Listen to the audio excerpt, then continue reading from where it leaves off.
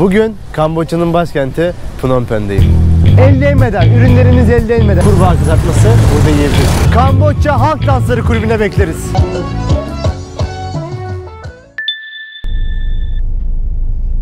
Otobüsten indim. Hostel rezervasyonu yapmadım daha. Valla ne yapacağım hiç bilmiyorum. Bakalım biraz gezineyim. Bir hostel bulurum herhalde. Hadi kalkalım.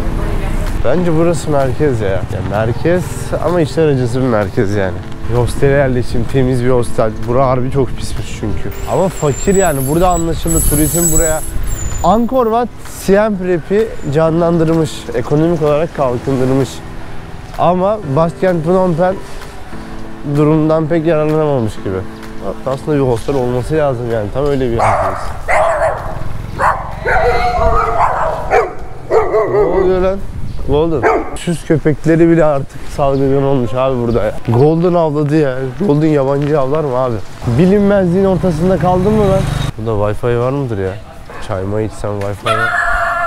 Dur lan artık sende. Hello, do you have Wi-Fi here? Wi-Fi? Wi-Fi bir baktılar Wi-Fi deyince hiç alakaları yok olayda. Hikaye böyle. Ünlüler Cemiyeti bunlar. Burası var ya İran'a benziyor. Yemin ederim Tehran'ın aynısı oldu. Kamboçya'da İran'ı yaşamak. Bu ne ya? Siem Reap iyiydi be. Siem Reap'ten hiç çıkmayacaktım ben. Siem kral bölgeydi. Başkent Phnom Penh. En kötü yapacağım şey bir tane tuktuğa beni hosteller bölgesine götürün derim.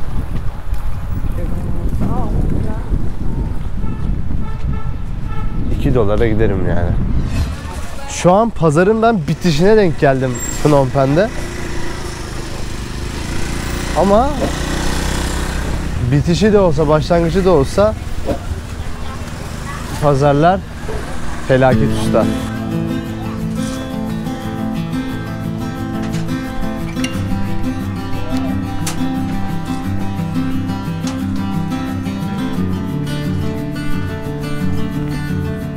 Phnom Penh'de bir pazar yani bu.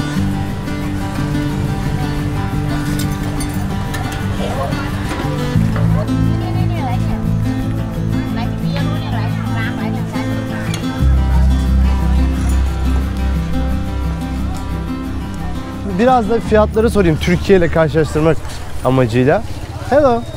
How much for one egg here? One egg? Vermedi, cevap vermedi. How much for one egg? Aa, satmıyorlar. Manyak mı lan bunlar? Mesela muz çok ucuz abi burada. Hello. How much this? 3000. 75 cent bu. Şu arkadaş 75 cent. Muz ucuz. 3000. And mango? 1 kilosu mangonun 1.25 cent burada Kamboçya'da. Vallahi benim yiyorlar ama 1 kilo sarımsak $1. Eti sorayım bakayım ya. Hello. Is this cow meat? Cow or pork? Beef. Is it beef? How much 1 kilo? 1 kilo $9, sir. $9. Really? Expensive. $7? No? No discount. Discount da yapmaz, yaptırmıyor ya. No discount diyor. Alacağım dedim. Alacağım dedim ya. Allah. Alacağım dedim. Mesela domatesin kilosu şu. Domatesin kilosu $1. 5 lira.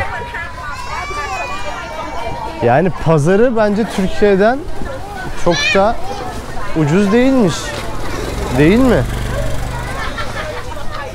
İnsan daha ucuz bir şey bekliyor. 2500. Mesela ananas 60 cent bir tane ananas burada. Ananas, mango ucuz. Meyveler ucuz. Discount? Discount? No discount? No discount. Mesela Kamboçya'ya daha soğutma teknolojisi çok gelmediği için pazarlarda bayağı etler açık açık satılıyor.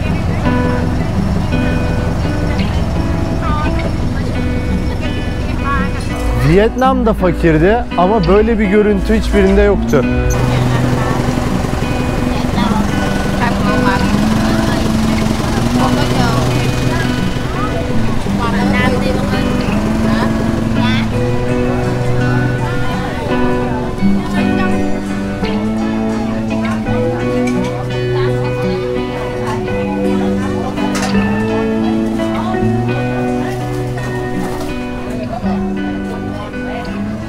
Yemekleri tamam dışarıda dondurucuda satmıyorlardı ama yanında da şantiye yoktu yani yemeklerin.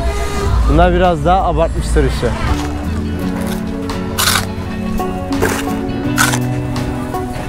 Mesela Kamboçya'da arkada harç kararken burada yemek satabiliyorlar.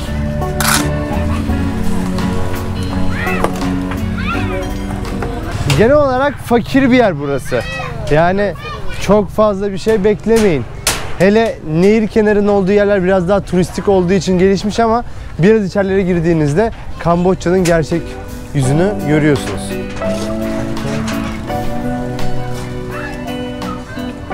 Ama hijyene önem veriyorlar. Bak mesela arkadaki ablamız poşeti eline geçirmiş, nasıl temizliyor? El değmeden, ürünlerimiz el değmeden abi.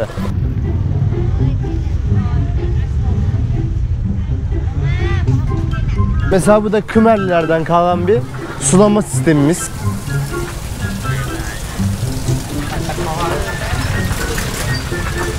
Bir de abi burada, bu Vietnam'da da yapıyorlardı. Soslu tavuk bacağı yiyorlar.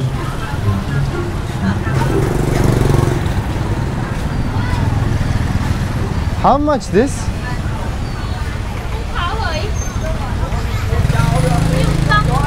How much this?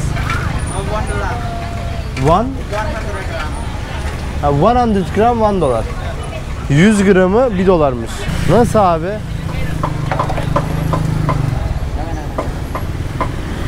Nasıl? Nusret. Hadi bakalım. Mesela artık Phnom Penh'de kurbağaya farklı bir imza katmışlar. Kentteki fried chicken gibi kurbağa kızartması burada yiyebilirsiniz.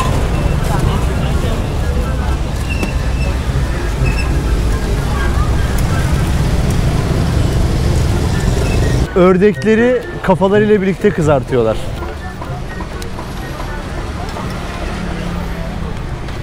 How much this? $5. Böyle bir tane tam ördek $5 burada.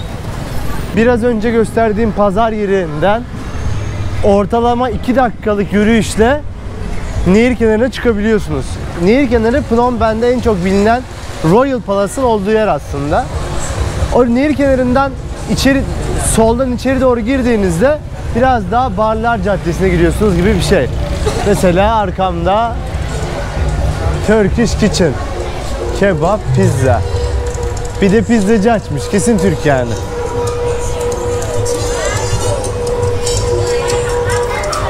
...2014 mü? 2012 mi? 2012'deydi herhalde. 2012-2013 arasında Kamboçya ucuz dediler Türklere. Abi göç oldu, göç. Buraya Türkiye'den göç oldu. Koh Rong diye bir ada var. Buranın en turistik adası. Türk adası yaptı bizimkiler. Oraya da gideceğim. Bize fırsat da ucuz da hemen geliyoruz abi. Hiç kaçırmayız.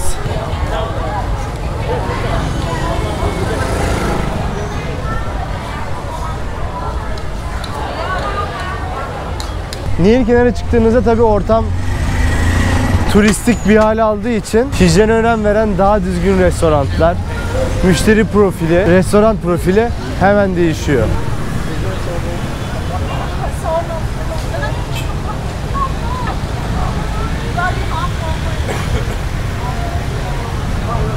Mesela Phnom Penh'de Kamboçya Belediyesi'nin bedava olarak düzenlediği Zumba etkinliğine katılabilirsiniz.